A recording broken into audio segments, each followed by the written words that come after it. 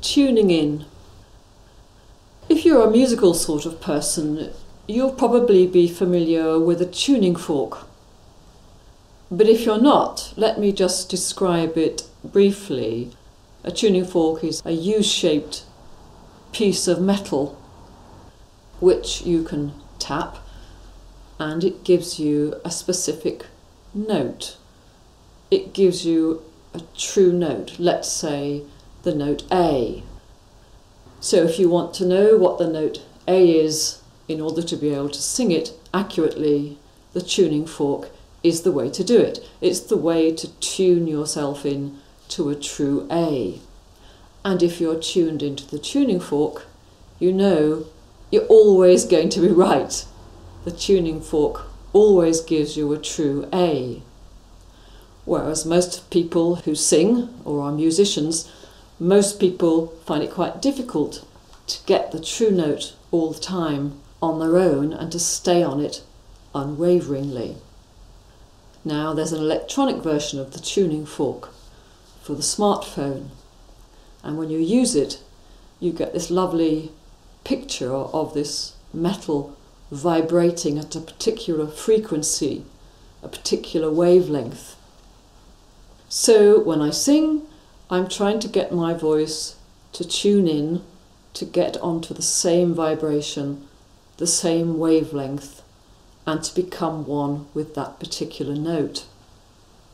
I find that a really helpful way to think about Jesus and what the life of Jesus means for us today. I think of Jesus as a human being whose humanity is perfectly tuned in to the divine frequency, to the divine wavelength, the divine note, perfectly tuned in to the Father.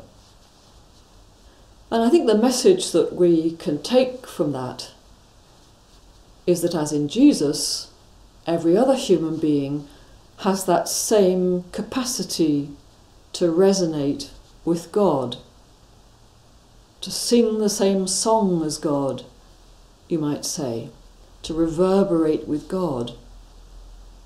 And with that sort of understanding, it's, I think, very helpful in getting us to make sense of what it might mean to imitate Jesus or to follow Jesus, words that are very often used in Christian discourse.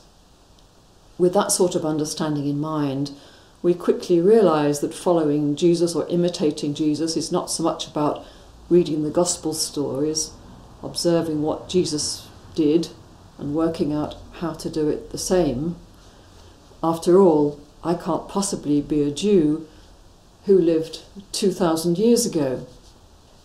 It's more about doing what he does by trying to get onto the Father's wavelength and then living out the effects and the consequences of that, singing this new tune in our own time and our own place and in our own way. So when we sit to meditate, we have this simple tuning device for getting onto the divine wavelength. We have the mantra which helps us resonate with the Spirit of Jesus dwelling in our heart. So we give our word, our tuning device, our mantra, our attention. We try to resonate with it.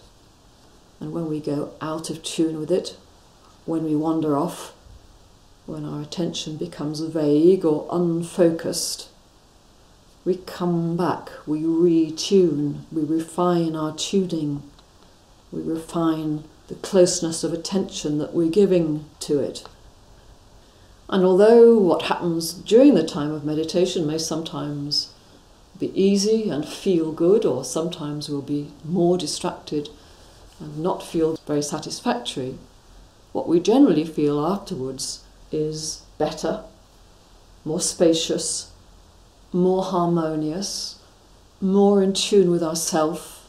We feel more ourself, and we will generally discover that it makes our day go better because of that.